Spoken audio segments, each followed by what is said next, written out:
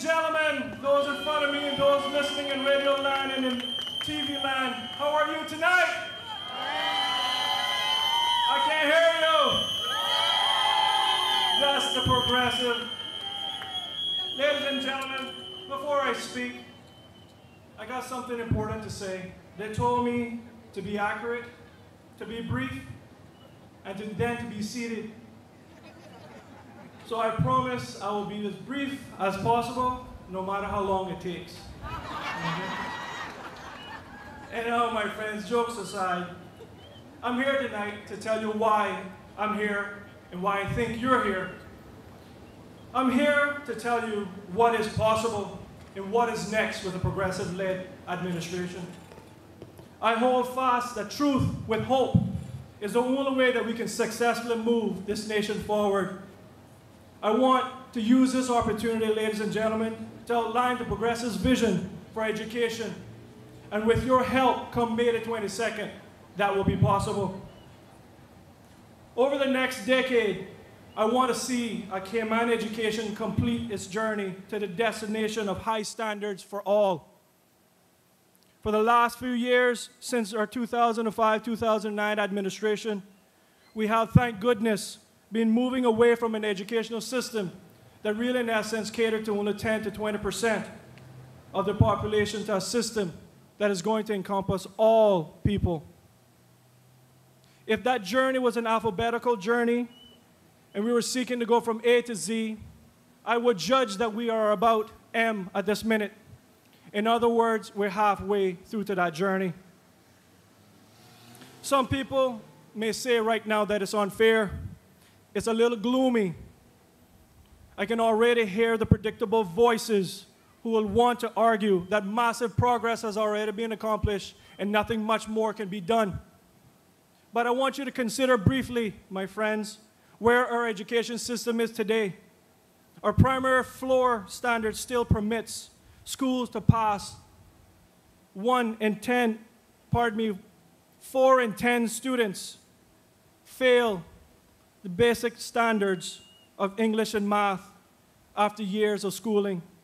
Around 40% of our young people fail to secure 5 high school passes, grades C and above, including math and English, a standard by which many parents and employers would already consider a very low standard.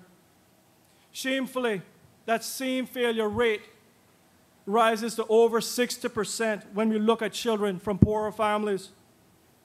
Sadly, it is unsurprising that a large number of these young people go straight from the educational system into the criminal justice system. This was unfortunately identified by Dr. Yolanda Ford in her 2009 report entitled Disposing Factors of Criminality in the Cayman Islands. The PPM government engaged this report and fully endorsed it. We as a nation must set big and bold ambitions that we can achieve. And the progressives want to express here and now your vote of confidence to our soon-to-be education officers and teachers and that are highly valued by us, that they may not feel restricted and constrained by either apparent pessimism of those whom may pretend to speak for parents or teachers, nor by the understandable temptation to set goals and targets at levels which are limited by our capacity to intervene in schools. Intervention can always target the lowest performers. Intervention capacity must not get in the way of us setting big ambitions and being impatient about what people refer to as the urgencies of now. So when I think of an educational system of the future, what I think of is this: 85 to 90% of young people leaving school equipped for real excellence in secondary education.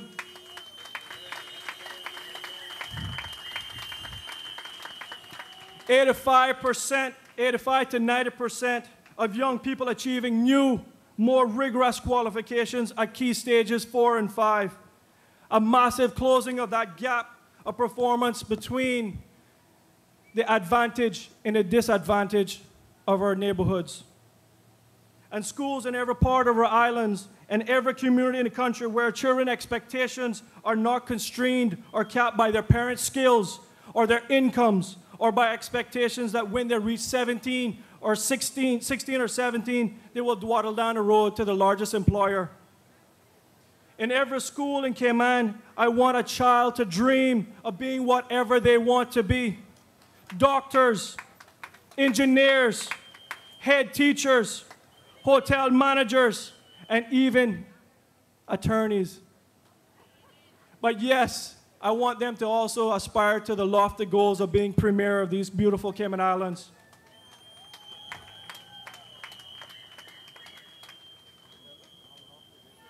Our definition of success is that children getting the qualifications and grades will allow them good choices of jobs and give them resilience in the labor market as it evolves around their whole entire work life.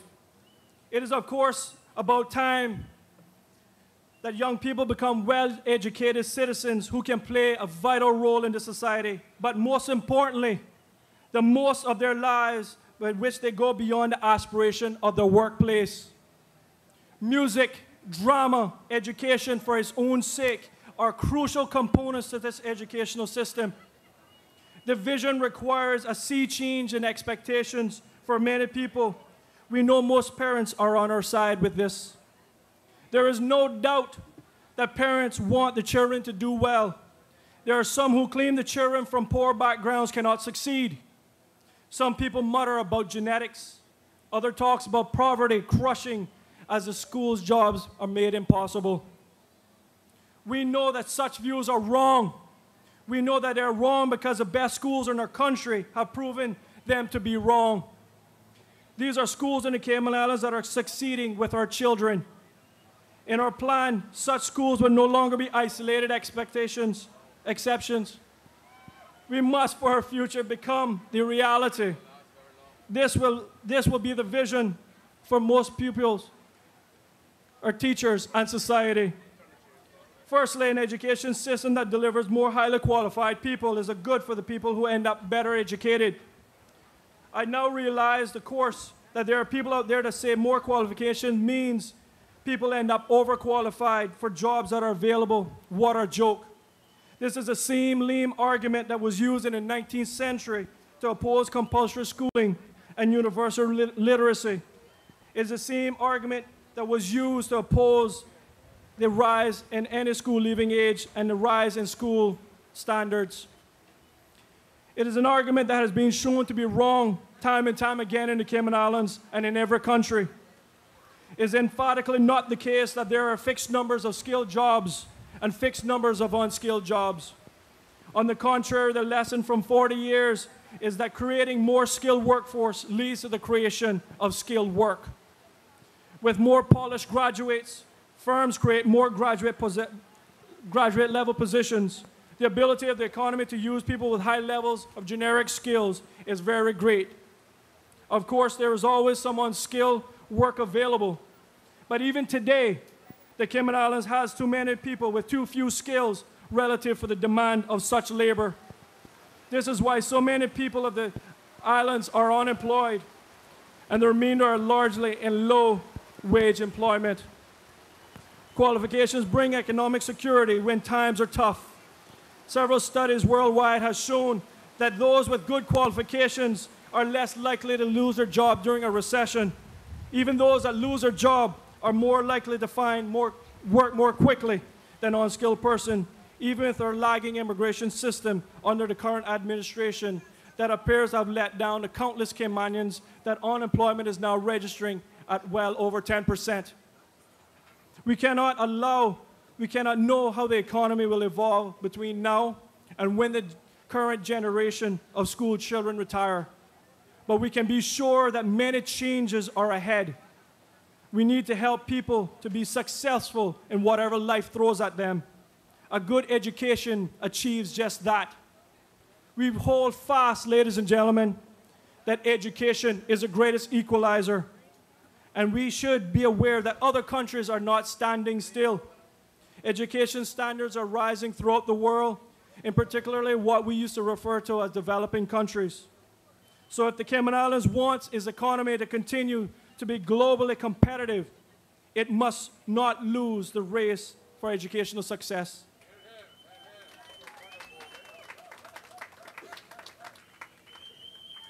The effects of good education on society mirrors those for the individual. A society in which people have good jobs and do not remain unemployed for long periods of time during a recession would be a great society to live in. The cost of us all is that we will pay less benefits to those to a bad education. Tax revenues would be higher and more sustainable, allowing us to lower tax rates and offer better public services. And it would be a marvelous world in which to be a teacher. For sure, you would be expected to deliver and be held to account. But you would be part of a system that did deliver and by all purposes seen to deliver. Everyone would know that our schools were some of the best in the world and would expect our teachers to be as that part of that.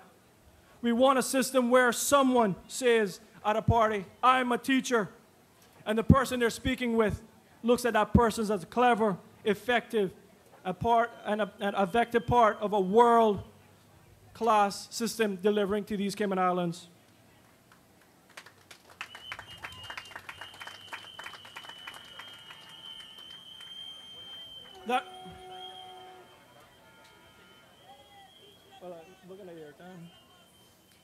I'm proud of you people, to tell you the truth.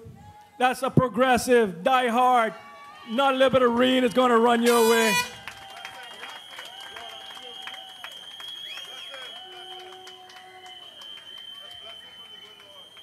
Absolutely. My good ladies and gentlemen, I've told you what we're ready to start delivery on, and I've given you a sense of the challenges that we're working at presently.